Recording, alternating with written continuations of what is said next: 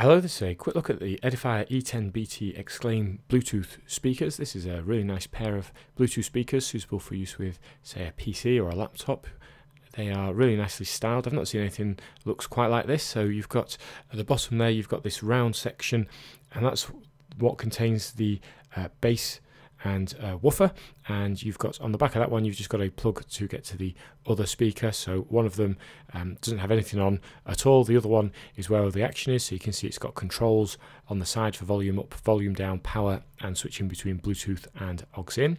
And then around the back of this one you've got the connector to the other speaker, the aux in, and the power, and you get everything you need to get set up. So there's the aux cable, there's the cable to connect the two together, and you also get the power brick. Setup was very easy. You can either use a aux-in source or Bluetooth, so play music from your phone, and music on these does sound really, really good, especially if you sat in front of them.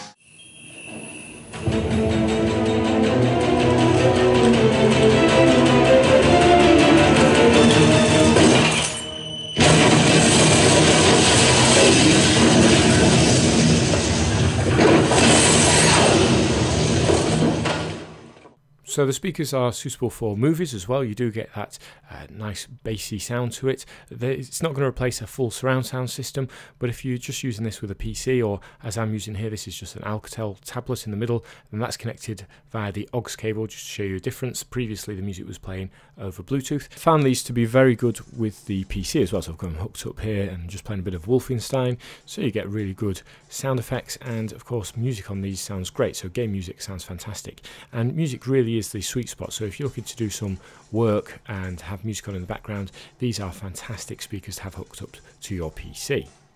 I do have one minor niggle with these, and that's that the bass, the round bass on the control unit, isn't heavy enough to keep it stood upright when you're pressing the buttons firmly. So here I am, volume buttons and power button on the bottom. You can see when you press it, you have to hold the speaker.